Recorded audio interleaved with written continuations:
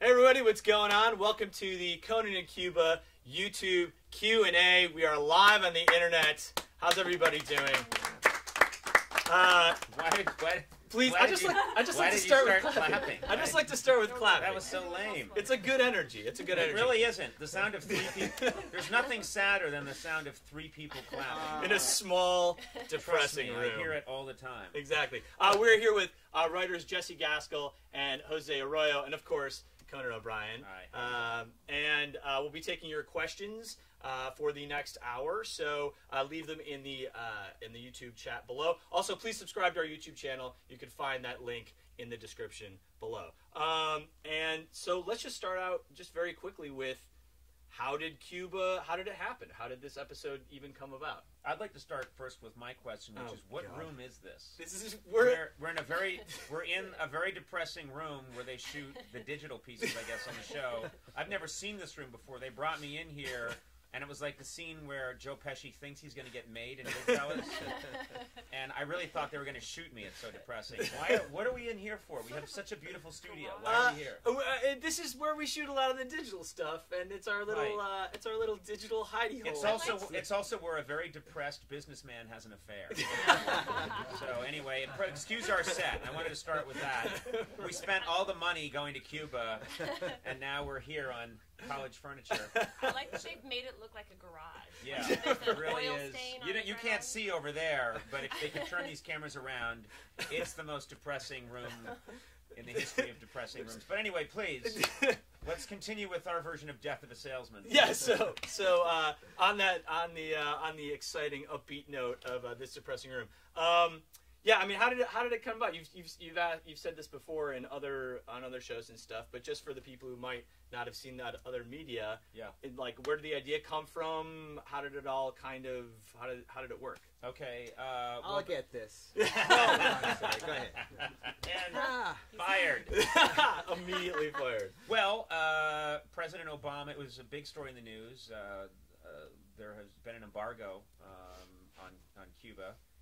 Between the United States and Cuba since, well, the revolution was 1959. I think the embargo is pretty much in place 62? By 61, 62. So for longer than my life, there's been an embargo, and then President Obama announced that it was time to try a new approach, and they were going to try and normalize relations with Cuba. That was in December. Almost immediately after that, I believe Mike Sweeney, our head writer, said, wouldn't it be great if we went to Cuba? And the minute he said it, I was possessed. I said, we've got to go to Cuba immediately. It's such a great idea. I want to get there before The View or The Chew. And we knew that Wheel of Fortune... The Chew already went. The Chew went. We knew that Wheel of Fortune was going to go. We knew that all these... And I wanted to get there first. And so we were possessed. So a small group of us began working on it. How to make this happen, and we found a producer who does some work with European production companies in Cuba, and he's based in Vancouver, and he said that he could help us and he knew how to do it. Awesome. And his name's Michael Pacino. I was going to say Cimino, but that's the director. Pacino, the Godfather. Yeah. So anyway, he helped us. We went in 2 waves. We brought Jose Arroyo and we brought Jesse Gaskell because they are both not only excellent writers, very funny writer-producers, but they also are fluent in Spanish. And we thought you guys would be naturals, and you were. You terrific, made amazing contributions, and you deserve a lot of credit you'll never get. No one will see this. And how much planning went in, because obviously you were just going to kind of all go. How much planning went into what to do there, like in terms of research or beats that you guys thought, because you can't just arrive and then let's make a show. Yeah. So how did that kind of come about? How did you guys kind of come up with those ideas? It was pretty basic. We actually got guidebooks on Cuba just to figure out what's in Havana, what we could find, what we could tour, what we could see, what we could visit, and we went from there. And then we know that Conan is great in certain situations, and just hanging out, improvising, and but the tour guides were really because I don't know Wikipedia? anything about Cuba. Wikipedia was Wikipedia. Wow. Thank you, Wikipedia. You guys actually went on Wikipedia. Oh, sure. That's hilarious. Yeah. That's amazing. Yeah. Or, We pitched a ton of ideas, and Right. it was a lot of it too was just based on how do we get permission to film in certain places, because Right. that wasn't. I mean, they're not really set up. It's not like it's not LA where they have everyone offers film permits. Right. So there were just specific things that we thought of that ended up not working out because, you know, there's no possible way to film Right. a baseball game or something. But Right. So we also wanted to kind of run and gun. We wanted to stay under the radar. So Yeah. we didn't want to be too conspicuous. So I thought we rolled into sites pretty quickly, and we shot. People were very unself-conscious. They were very gracious. That's great. I think that comes across in the special. And we basically just went through a list, and we chose what were the things people watching right now could probably figure out. What's a good environment for me? Right. And so me learning how to do a sensual dance. Well, I'm going to look stupid. That should be funny. Sadly, it is funny. Me trying to sing is funny. There were just certain things we knew would be a safe bet. But we also had this agenda from the beginning, which is we didn't want this. I obviously do a lot of remotes where the emphasis is on pure 100% comedy. We wanted this to have a sensitivity and a sweetness to it. Right. So we did not pick solely for hard-hitting comedy. We did not want to be snarky, and we really wanted to respect the people and the culture. And I think we achieved that goal. That's a thing that I've heard.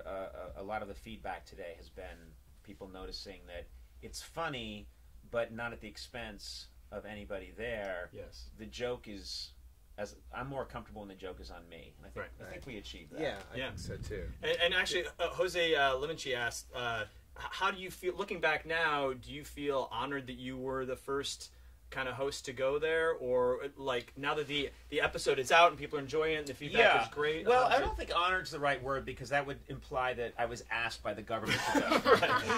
And I'm sure they would have asked anyone else. So it wasn't an honor so much as I feel lucky. I feel lucky that we had the idea and that I have the team that can pull it off quickly. I mean, Yeah. Jeff Ross, our executive producer, was masterful at jumping on it right away. Mike Sweeney, our head writer, was amazing. I've got terrific writers here that all threw in ideas. Jesse and Jose got the tone immediately. They're very sensitive to it. And Jason Chalemi deserves a big shout out. He is the guy that makes things happen on the ground. Yeah. He is like the robot we send in first. The drone. He's the people in curling that sort of grease the ice. He greases the ice. He's the robot that goes in, to the fire and sees, can a human withstand this? And Jason Chalemi was, as always, heroic. I mean, Jason, I think, started with me as an intern back in the 90s, and he's been with me ever since, and he is a hero. And our crew, I mean, we had an amazing... Yeah. Those cameramen and sound guys, they're hauling giant equipment, and there's so many beautiful shots where you're on me dancing, and then you pan over to a dog barking, and then we were able to make that joke that ends the show. Right. I thought was such a great... It's such a sweet moment where I'm dancing at the end, and then we undercut it. So I mostly feel lucky. I feel lucky that we got to go. I feel fortunate that I had the right team, and I feel proud that I think we handled this the right way. I'm very proud that I think we treated this with a lot of sensitivity and kindness. It has a good spirit, the show, and that to me was important. And actually, talking about kind of getting in there and being a little run and gun, how did the talk show desk kind of come about? That whole thing. That was so. Very improvised. That's such a great. It's such a great moment in the street there, and with the kid and the Q&A. You know what's great is that you guys should talk about this, but we knew we wanted to do something like that, but we didn't know where. Yeah. Michael Pacino found an old microphone that we knew we needed, and I brought the linen suit. But other than that, we spent, remember that? Yes. There was a morning where we're looking for a location, and we went to one location, it wasn't right, we went to another, and then we're just looking, and then we found this street. And then just, you guys tell the story of how we quickly turned that into a talk show set. Well, the idea was to do as spontaneous a talk show table and chair as possible. And we thought, well, we'll find a folding card table and a folding chair. Even that was hard to acquire at the last minute. The thing with the Cuban government is, if you start setting up something, people will come right over and demand papers. Are you reporters? Wow. Are you here? Are you authorized to film on this street? Wow. So we're walking down that street that we wound up at, and there's a cafe there. Table already there, chair already there. Sure. So And a band Oh my in the cafe. God. So Band of four band. women, four great, vivacious women. They had, what's the name of their band? Deva. Deva. Deva. And we just said to Deva, would you be our band? And they said yes. And we pulled a cafe table over. Yeah. We asked the cafe. They said I think yes. we paid some French women to leave their table. Yes. Yes. That's right. There was a French family sitting at that table, Just and we asked them to gave them switch to a different table. Yeah. money to leave. And I always do that whenever I go to a restaurant. If there's any French, if there are French people there, I say I want that table. I throw a couple $100 at them. But then we really quickly set up, and there was a great Jose and Jesse. Or Jose was writing cards, cue cards, which I'm sure is a union violation. He was writing cue cards furiously. Jesse's hoping to get the whole thing set I up. was wrangling. I mean, there were a lot of looky-loos that were kind of stopped. Like, I don't think they knew. I don't think they knew who we were, but they thought this looks important. Right. So I want to stay and watch. The cameras we had in Cuba were so big. They were nothing inconspicuous about it. So we looked like something official. I actually think that helped keep some people at bay. It was like, they must know what they're doing. Look at the size of those cameras. We didn't. Yeah, we brought very good equipment, because another thing that we're very proud of with the Cuba show is the even though it's video, I'm going to use the word, which is incorrect, cinematography, but it just looks beautiful. Yes. Cuba is such a visually stunning place to shoot that we wanted to capture that. So we brought excellent equipment. Yeah. And we just didn't want to shoot this. There are scenes in the special that are shot with Jose's iPad. Yes, a wild taxi ride. The taxi ride, the wild taxi ride is just Jose with his iPad. By the way, the iPad's a fantastic device. We'll get some free ones. Use some more of it. That'd be great. Yeah. Really big fan of the Apple Watch coming up. But we were. We threw that together very quickly, and what was fun is the people in the background. I love the loose feeling. Yes. A caricature artist just walked up. I think you have it. Yeah. And handed me a caricature on the spur of the moment. It's the most dreadful representation of myself I've ever seen. Yeah, I think we have it right here. Actually. Yeah. There it is. I think it's me in 30 years if I'm injected with the DNA of Ed McMahon, and then I melt. He drew other staff members, and it was just everyone's insecurities highlighted on a paper. If I look like that, I should get off television immediately. Shay Muller asks, what was the biggest culture shock? Is it shock? Muller or Mueller? I guess there's an Great E in there, so maybe it's Mueller? Let's turn this around on Shay. Yeah. Yes. Shay, is it Mueller or Muller? Mueller or Muller? I'm going to say Mueller. Because it kind of rhymes Like with Bueller, right. Yeah. What was the biggest culture shock of your visit? P.S. I love you. I can say, one thing I noticed on the very last day we were there, I saw a dog on a leash, and that was the first time I had seen a dog on a leash the whole time we were there, because leashes. Yeah, dogs leashes. are just roaming, There's dogs conducting everywhere. business. I mean, it's amazing. You're walking down the street, and there'll be a dog with no owner, and and you're like, hola, and he's like, woof, woof. They're doing their own thing. They're out and about, and it's refreshing. I was also struck by what really the lack of internet. Yes. It's something we take so much for granted here. Definitely. And you keep looking at your phone, and then realizing, this is a useless brick here. Was there any internet there at all?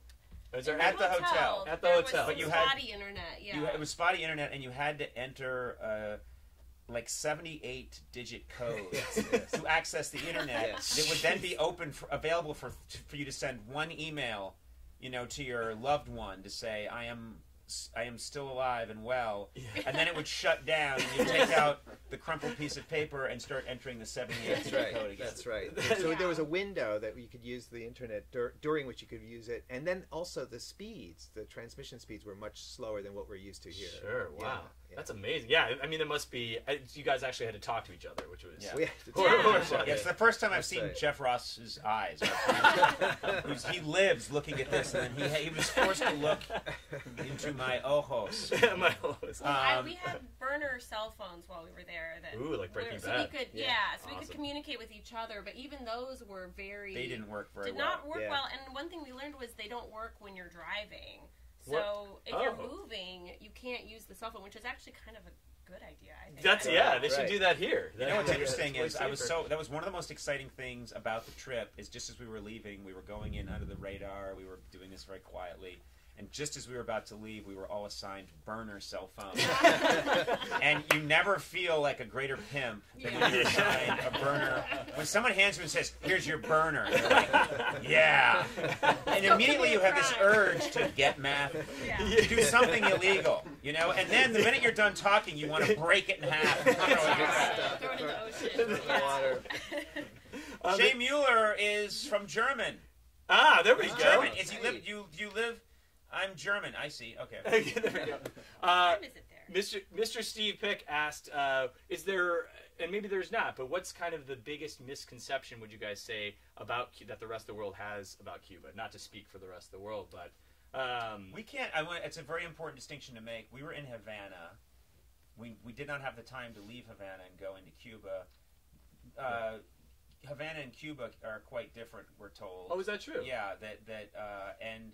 So I just always want to make that clear that we can't speak for the experience of being. I agree. You guys were only. It's like trying to say that if you go to New York City, that you've seen the rest of the U.S. Oh, yeah, great! It's very different. It's very different. So, you were brought. You're actually hired for your analogies. Sure. That's your whole job, man. Yes, metaphor man. But it was. What was the question? I was just saying, in terms of misconception. So you guys kind of really only saw Havana, which is like to use metaphor man's metaphor. Yes, I it's think very touristy. One of the things is America has been sort of locked out of Cuba. Yeah. So there's this feeling that it's an island lost in time. I think that's a misconception because they're steadily visited by Canadian tourists, European tourists, South American tourists. Right. So they're getting a lot of they're getting a lot of contact with the outside world, just not with Americans. That's an excellent point. And so, was there a pressure while you were there because you were only there for such a limited time and you knew you were kind of going to do a show to shoot everything, or did you guys get to have a little fun? And go out to restaurants or experience any of like the nightlife. Like, what was that like? Like we did have fun from the hours of 12 to 4 a.m. Okay.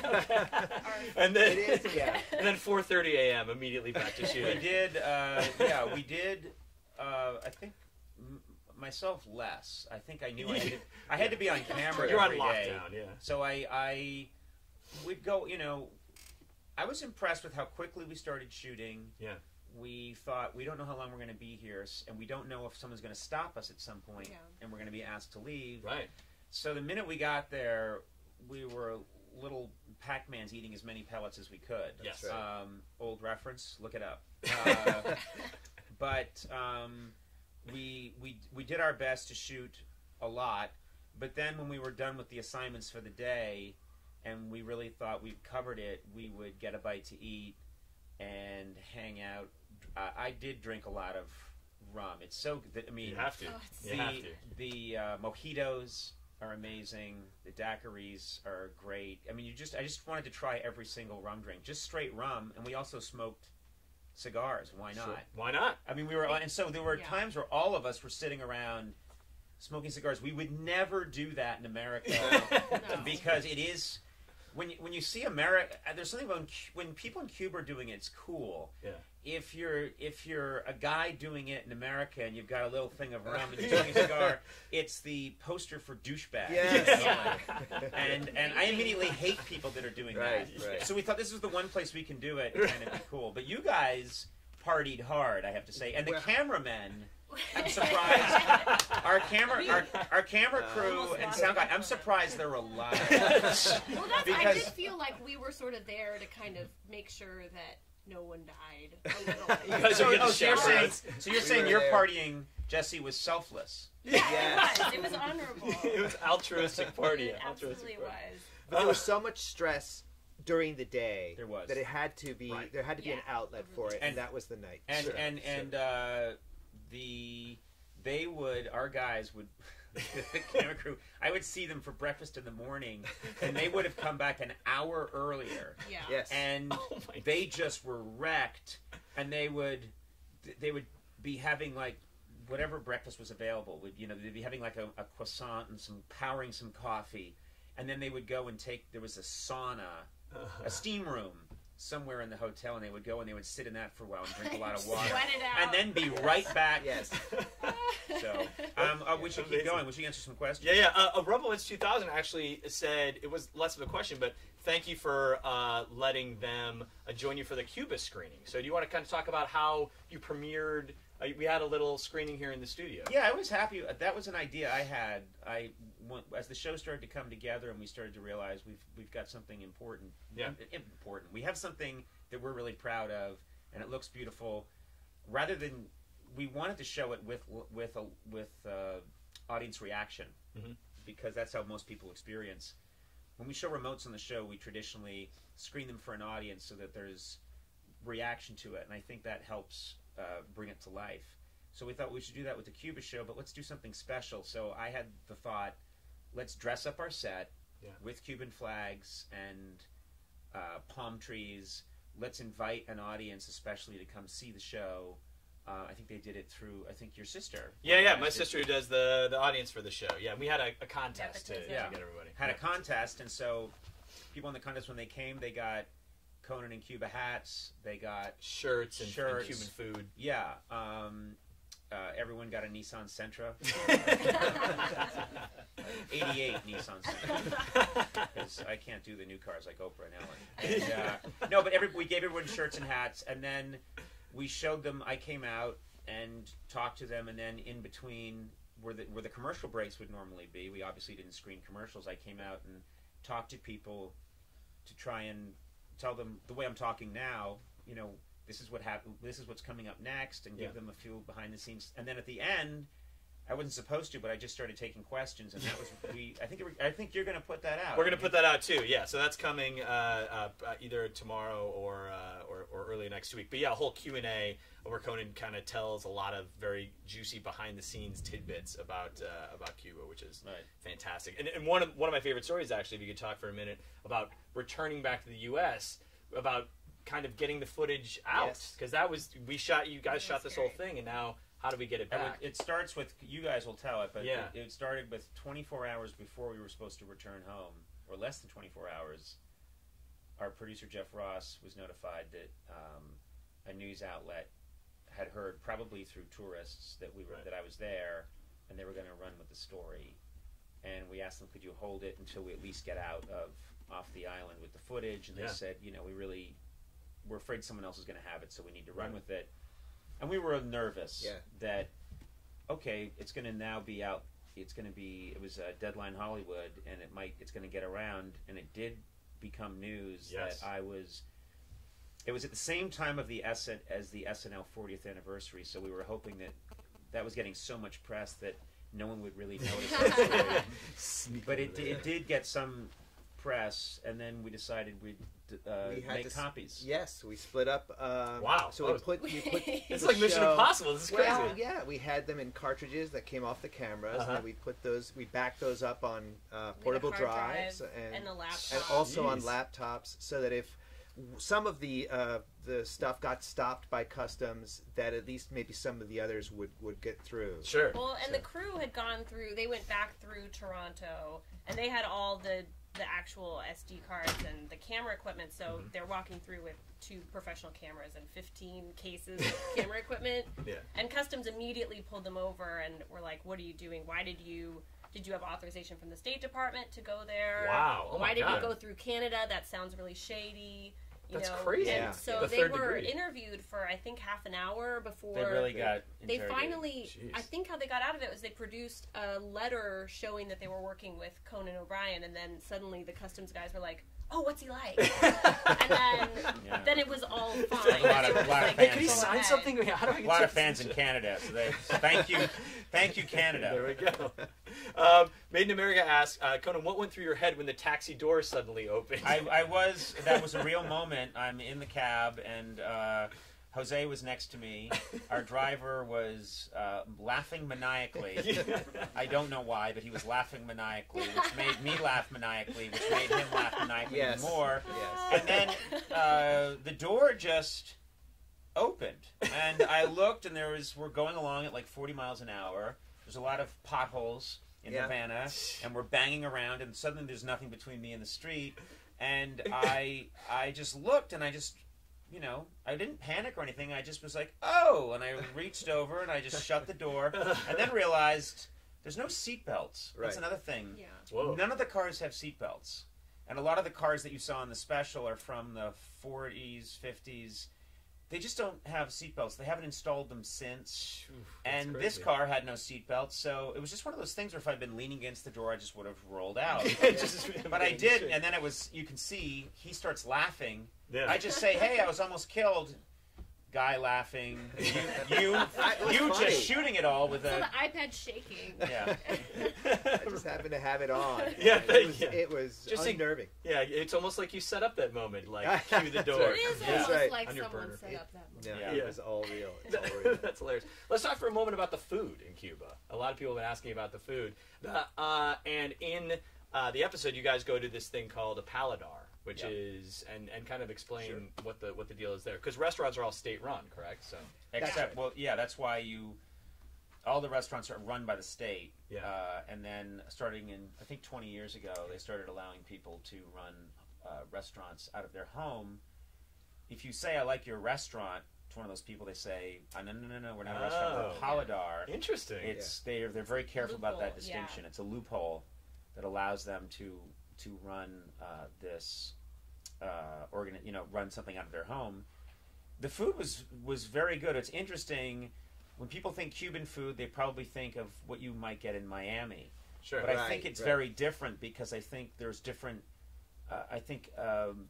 Cuban Americans have changed things. Like I didn't see Cuban sandwiches like you might get in Miami. Right. I didn't see It's- that. And there's no Oh, fusion. It's not the cooking tradition. It doesn't seem as evolved as it would have been in Miami. There's more ingredients in the U.S. There's Sure. fresher Right, they're really stuff. limited by what's available on the island and what they're able to import. So, I mean, Interesting. pork is really big. I noticed, like at breakfast, it was every incarnation of pork that you could imagine, like sausage, That's or crazy. prosciutto, Yeah. or And he bacon. bought pork Milk fat chips. on the street. I Yes. mean, little Yeah. cracklings and stuff. Oh So, wow! That's yeah. fantastic. No, but pork there is huge, and they're using it, and It's fuel. beans, and so there was a lot of.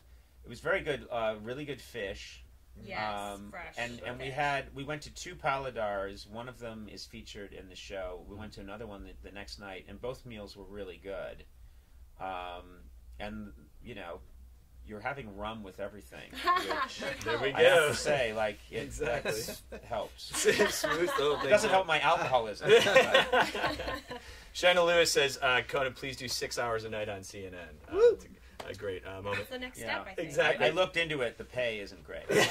Is there any? I know obviously we went to Finland and now we've been to Cuba. Are there any particular places that you would want to go next? A lot of people have been asking. Is there anything out there? I mean, this is a special circumstance. This Clearly. was a special. I mean, this will have its own flavor because a country that this was so ripe, this was so perfect, and I really think it was important that it happened, that we do this in this one moment of time. But I love travel over the years for for a while through NBC. We went to Finland. Yeah. I shot in Germany. I was in Cologne, and I shot there. I've loved Ireland. And Ireland. Yep. I've always secretly, in the back of my head, thought I'd like my show to eventually one day morph into a show where I'm not bound in a studio, but I'm all around the world. Yeah. And is it Michael Palin? Oh, sure. Oh, yeah. Michael Palin did it. He did a version of it, and I thought I would love to do my spin on that someday.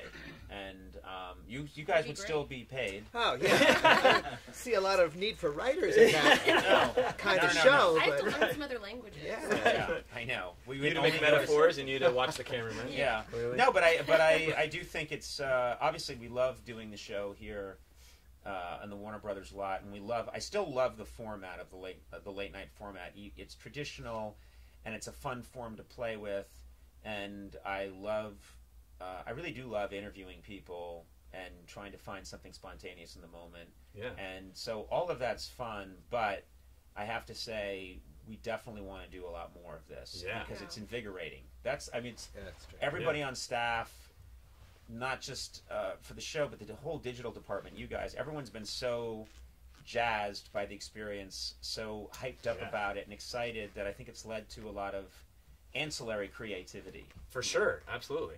And along those lines, too, please go to teamcoco.com/Cuba. There's behind-the-scenes videos of stuff that didn't make it into the show, and just these guys all hanging out. Recipes. Yeah. There's puzzles. There's puzzles, mazes. You can... There's a Where's Waldo? Exactly. That we actually stole. We don't have the rights to. Edgar Shue asked, Coney, did you bring back any Vino Secco? Did you guys bring back any souvenirs or any of that stuff? Or I mean, I have to say, I did one thing. I think you see it for a second, but there's a place where I'm looking at books. It looks like a flea market. Oh yeah. Someone was selling Cuban badges from the past. Wow. I bought two policemen's badges that look like they're from the 40s That's or 50s, awesome. and they say Havana, Cuba. And then I bought one badge that says Habana Inspector de Autobus, like bus inspector. Yeah, that's right. And I love the idea of having an authentic, it looked like a 1950s badge that a bus inspector would wear in Cuba. And I don't know what a bus inspector... That's a post you could aspire to. Yeah. So You're slowly working your way to bus inspector. Yeah. And I gave one of them to my son, and I bought some jewelry. So they had someone was selling this really neat jewelry that is made. It's reproductions of coins from before the Revolution. Whoa. And cool. so I bought something for my wife, and I bought something for my daughter. That's fantastic. And I just bought a lot of real estate. I'm now the third largest landowner in Cuba. Did you guys bring anything back? Well, there's a $100 limit. Like you can bring cigars back, but there's a $100 limit. Okay. And the same. So for rum, alcohol and tobacco combined. And before, I guess when people used to try to bring cigars back into the U.S., they would just take the price tags off and say, "Hey, this costs less than $100." 10 cents. But now they're easing that up on that, and you can bring no one some. really asked. No one asked exactly, but Jesse bought a mule. Yeah. I was wondering about that in your office. And then I got a mule to smuggle my mule. A mule. We had been looking at souvenirs throughout the trip and really wanted to buy some, and then never really had time until the last day. There were at 6:45 we went out and had 15 minutes because all the stores were closing at 7. So it was like supermarket sweep, and we were just trying to go through. And I ended up buying 20 magnets, and that was all I got. Really. Then it erased my iPod, and then it was terrible, and all the film was erased because of all the magnets you bought. Yes. So ruined. All the magnets you bought weren't even special to Cuba. They just say They say Cincinnati Rock. A lot of Nicolas Cage magnets. Taxi. Racket25 asked, did any of the people on the street recognize you? It must have been nice to kind of walk around and be anonymous for a while. Horrifying. What a horrifying look at how regular people live. Despised. No. I mean, there are other tourists. You said there are other tourists there, obviously. Tourists. Yeah. Tourists from other countries. Yeah. Who I was. Cubans seem blissfully ignorant. That's right.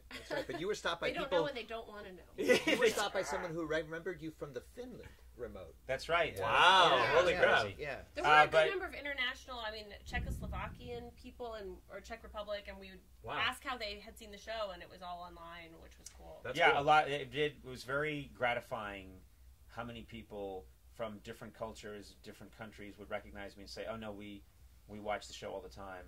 Awesome. Through this medium, which I love. You know, I think it's great that it's just nice for people to see your work.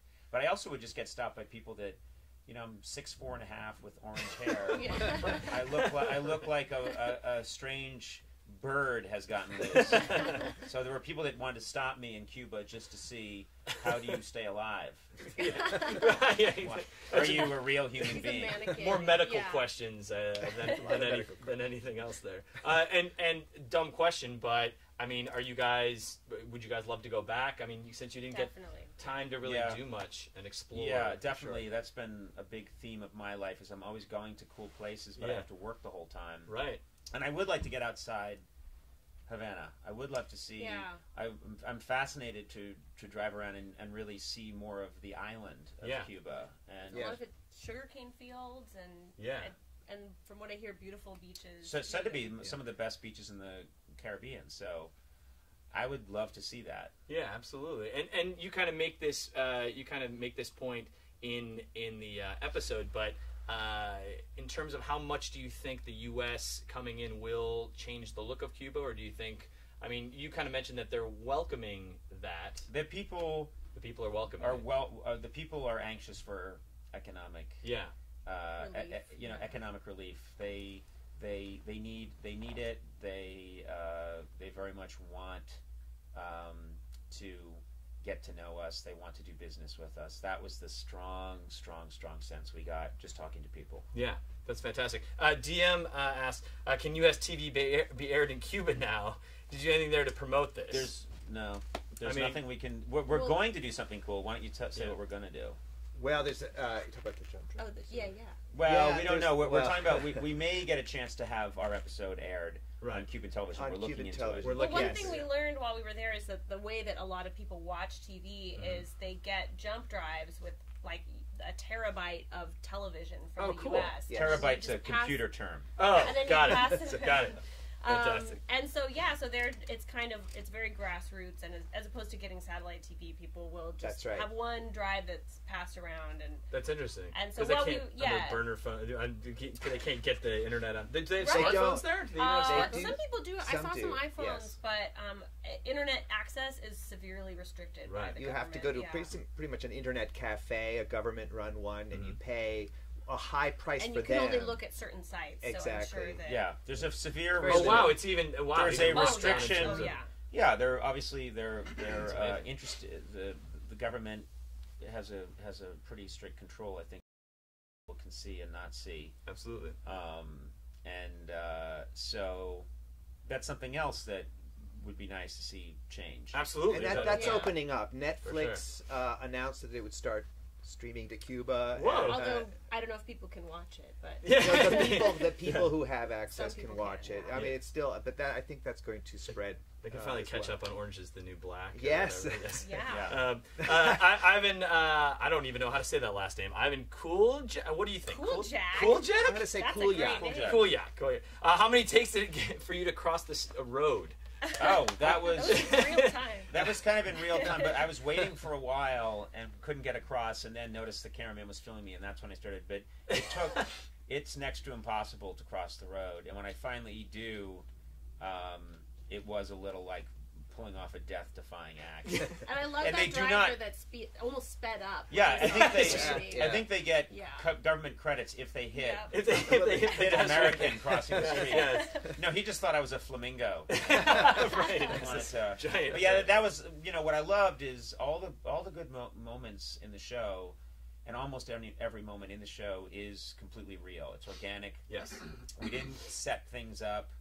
We didn't. We're not that smart. No, we just a lot of it was, which was nice, is we went to places that were rich, and there's so many in Havana, but just rich with people, and they're very funny, and they're comfortable in they're comfortable in their own skins. They're comfortable with themselves. Yeah. They're very welcoming, and that just led to good comedy. It was, and so there was a lot of what I liked is things like trying to cross the road, or all the babbling on the rooftop, and noticing people throwing doves, and there's so much where we just managed to get lucky and find places where something kind of interesting could happen. And I think that comes across on the show, is that you couldn't set this up. No. It would be impossible. Right. And that's another thing. We didn't use any stock footage. So every car that you see, every beautiful vista, everything else was something we saw in 4 days in Havana. So except the part in the end of the show where the Death Star blew up. We may have borrowed that. Borrowed from Lucas. We borrowed that from George Lucas. Yeah. Right, licensed it.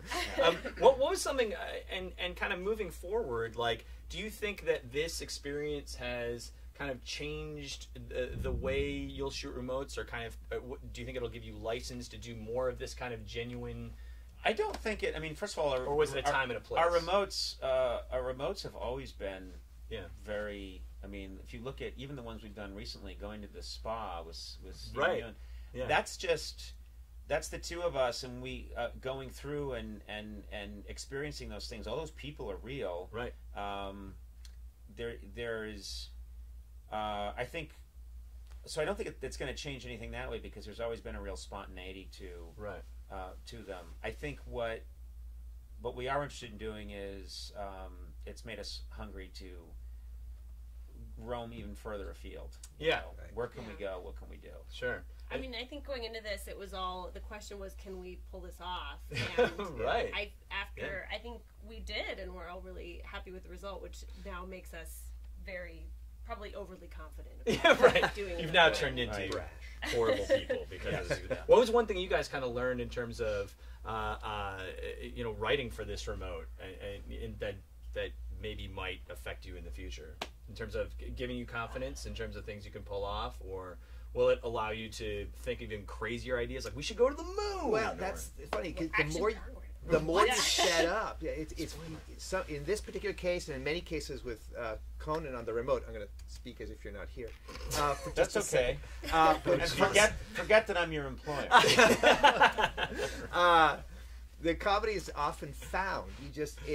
You create a very sort of a general structure, and then you let him play, and that's where the comedy comes from. So you don't want to come up with, then you go here and you say this. No. You don't micromanage it, and then the looser you are, the more the more fun you seem to have, and the more spontaneous the comedy is. Yeah, and people can kind of sniff that it's real or not. I think the best analogy I've ever heard for what they do and what I do is, it's their job to go out and construct a jungle gym that then I go out and play on.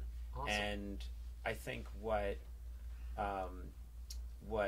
we did, and especially Jose and Jesse did, is they went ahead. We had a bunch of ideas of places to go, and they scouted them out, and they went a day before and scouted these areas. And I think they were, as a group, we were very good at selecting where places I might be comfortable. And I was pretty much comfortable everywhere. Yeah. And what happens is, if you show up at a situation, then it doesn't feel right. Mm-hmm. That's all you need. If for some reason it doesn't feel funny, and this happens in remotes all the time. You go somewhere and you're just not feeling it, or the people seem uptight, or it's you. And it is like we're like looking for truffles, and we're just I don't think they're here. Let's go over there. Yeah. And so, but I think Jose and Jesse did a really good job of scouting ahead of time, and they gave me a lot of confidence, because they said, okay, we've been to this place. Right. We saw the person you're going to take the tour with. She's really good, and we think it's going to be great. And they know me so well that would give me confidence. And then I'd enter a good situation. It's not like I had to scrounge around looking for good situations. We had a good plan going in, and they really set it up well. Cool. It's all sometimes about kind of what ends up being the through line of something isn't what we anticipated. Yes. Like Interesting. in the Rum Museum, we showed up thinking, oh, this is going to be really a fascinating sort of look at the process, and then almost immediately realized this is actually pretty dry, so to speak. And then my need for alcohol. So yes, and that became a joke. What's nice is that was real. Is that she I think had orders to take me on this very, very methodical tour of the Rum Museum, and I think we were 10 minutes into it when I said, is there a time when I get rum? And she said, yes, but the tour first. And you get that moment on camera. And you can actually see me understand, oh, I've got my through line now. Yes. And then, which part of the me not having rum is this now? And then the whole thing becomes, I want my rum. Yes. And she's keeping me from my rum. And all good comedy or all good story is just, I want this, I want that, and we're opposed, and then finally people rejoice when I finally get my rum. Yeah, and then you're laying on the bar and Gretel's singing to you. She was such a great sport. That's amazing. I know, that ended up being maybe one of my favorites, even though it wasn't initially, supposed to be. when we got there, there was a lot of panicking taking place because I wasn't sure that it was going to pan out the way we wanted. Right. Because it was unexpected. But then, again, like Conan said, you kind of found the comedy there, which ended up being absolutely fantastic. Mm-hmm. Mr. Miles asked, how much sunblock did you bring to Cuba? I actually did bring... It's no joke. I burn instantly. So, I make a lot of jokes about it, but I did bring... Serious stuff. Sunblock. It's made by the government. And, it is the real deal. It's got, micro oxidized zinc in it. I've got like a serious sunblock. Just asphalt, yeah, exactly. And that actually kind of brings me to the question of what besides the white suit. Did you get the white suit there? Or did you bring it? No, that all credit there goes to Bruce Brummage. Awesome. We Bruce had a Brummage. Feeling... Sorry. I'm sorry. No, you're never to speak again. No. I just wanted to give props to Bruce Brummage. Yeah. We had an idea to bring a linen suit, and Bruce Brummage found some, but he knew they weren't right. We wanted the classic Cuban 1940s white linen suit. Yeah. And then just hours before we left, Bruce walked into my office with that suit. Awesome. And I put it on, and it fit perfectly. And he had the shoes, and so I said, "You realize I'm keeping these. I'm buying them, and I'm keeping them. I don't know." I just want to wear that suit, but I'm sorry, I cut you off. Go ahead. No. I was just going to say that we had a feeling we wouldn't be able to fit you in Cuban rules. That was exactly. Yeah, I look like Pee Wee Herman. Yeah. I think we actually have a great photo of him dancing. Oh, here, there I am. There he is dancing there. Yeah. You I'm can see the actually on my shoes. toes. On the toes. That's great. And was this was that you, Jesse? Did you take that picture? I did. That is one of my beautiful. favorite.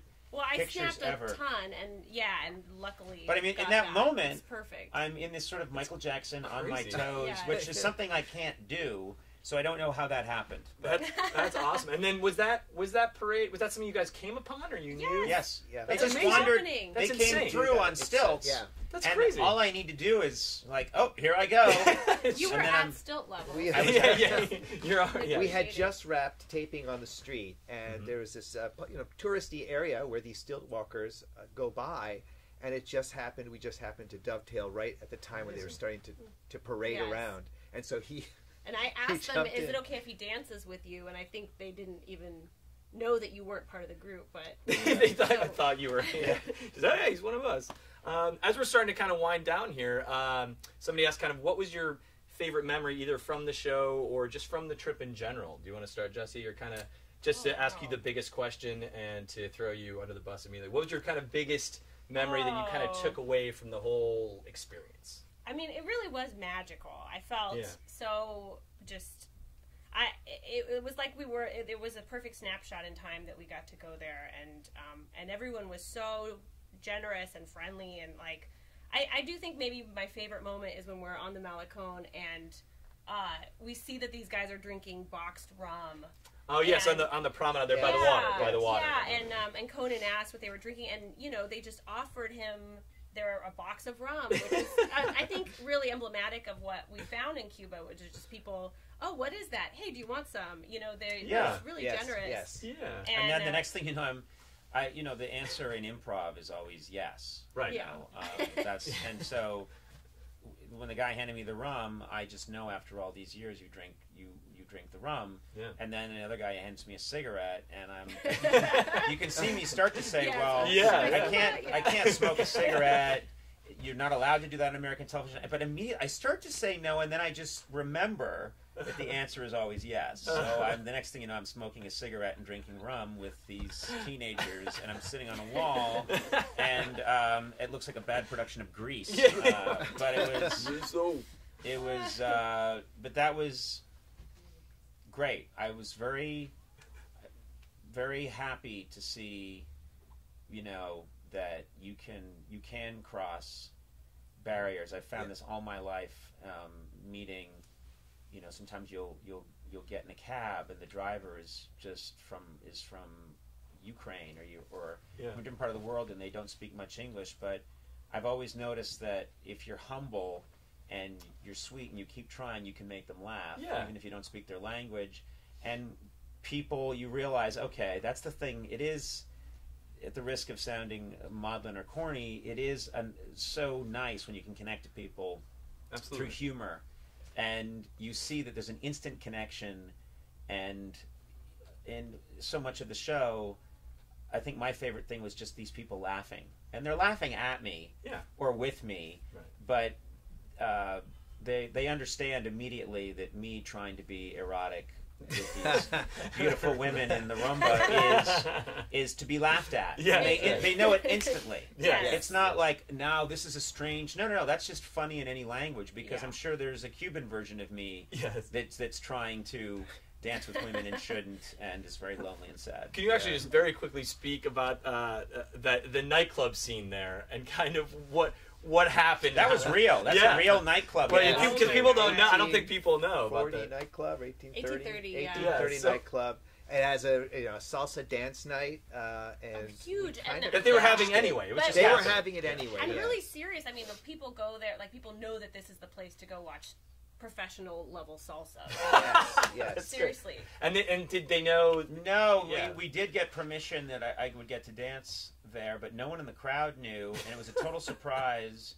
And I was wearing that ridiculous outfit with the see-through shirt, and I had to put that on. There was no place for me to dress, so I climbed into our van, and the lights weren't on in the van, so I'm dressing in the dark. And then I put a coat over it, and then I'm sort of... Jose and I are working our way to the side, and we get the camera set up. And I'm just my concern when I saw the special was, does it look like we just staged this and it's fake? Because it's so it's shot in sort of a flat shot for the silliness of it, but it was absolutely real. It was real people were at a real salsa nightclub. It was a big deal. Everyone's having a good time, and suddenly this madman dances out and I started doing all that stuff, and then you just see shots of people staring, just like confused. why? We're just confused. They're confused. I'm confused. I think the reactions, you could absolutely tell that people are just like, what? Like it's just surprised. Who is this guy? Who is this awful man? Who is this awful man? And why needs to our huevos or whatever? Jose, what was a memory that you'll either from the show or not that you'll kind of take away from this? Well, actually, I the same thing. The people were great. There was one point where we were shooting a sunset shot at a kind of their version of a state park, and some officials came up to me and the camera guy, and they said, "You are absolutely not allowed to film here. You must pack up immediately." And I'm a coward, so I go, "All right, James, turn off the camera." And James goes, 5 more minutes. And I went, 5 more minutes? And the guy goes, all right. So I thought that was the coolest thing. He said, we'll be back in 5. And he gave us the shot, this beautiful sunset shot that we had been waiting 25 minutes to get. Yeah. He let us do it. So there was some, sternness there, but there's also some flexibility. There's humanity. There's humanity, yes. There's humanity there. And then Conan, and honestly, we've spoken a lot today about things you'll remember, but is there a specific kind of moment in time that when you look back on this in a year, 2 years, 5 years, they'll be like, oh, that was a certain memory of this kind of whole trip? Wow, it's hard to say if there's one. Because you're in such a there's not. I mean, it's just hard to say there's one. But my favorite thing about my job and in general, and about travel, and then when you combine the two, is that it's nice to be somebody else.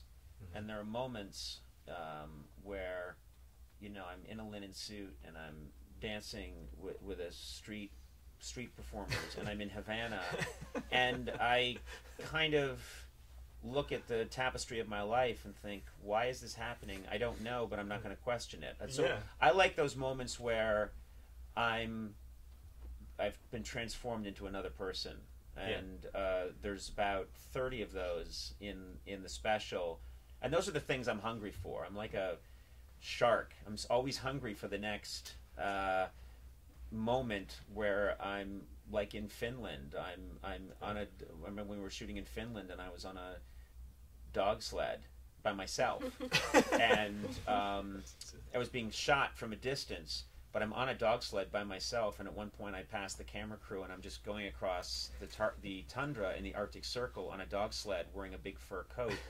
And I'm just looking around, and I'm realizing this is my life right now. And I'm alone. Yeah. And there was a time I was shooting a remote with Mr. T years and years ago, the late night show, and we thought of a bit where Mr. T is driving me in a open convertible, a Rolls Royce with no top, the top down. And Mr. T's driving me, and I'm in the passenger seat, and we're trying to get this shot. And so they told Mr. T, just drive along for a while, and we'll get the shot set up, and then you can turn around and drive back. And as Mr. T is driving, he's driving for quite a while. I get really tired, and I fall asleep. And then I passed out cold. And about 5 minutes later, I wake up, and I don't know where I am, and I just see fall foliage leaves passing by me at 50 miles an hour, and I languidly turn over, and I see Mr. T driving a car, and I was looking at him, and I was like, Mr. T's driving. And you're thinking, we've all had dreams. Yeah, right. The beauty of my life is that I was like, this is a dream, and then I'm like, no, it's not. And I think Cuba had a lot of that feeling of, I woke up and I'm now in this strange world. I'm dancing with this beautiful woman. I'm, looking at her inappropriately. I'm far from my family. I've had a lot of rum. No, I was not playing a character. That is me. Life is but a dream. Yeah. Well, great. Well, thank you so much. This has been amazing. Thank you guys for joining us. Thank you. Sorry about the set. Sorry about the set. Can we get a better set? Or is this just... Well, this is probably as good as it's ever going to get. But thank you all for watching for our YouTube Conan in Cuba Q&A. And, of course, please watch the full episode, teamcoco.com. It's great. /Cuba. It's fantastic, as well as you can see behind-the-scenes stuff and photos and all that good gravy. Please subscribe to our YouTube channel in the description below. And thanks for joining us. See you guys later. Peace out. Peace out.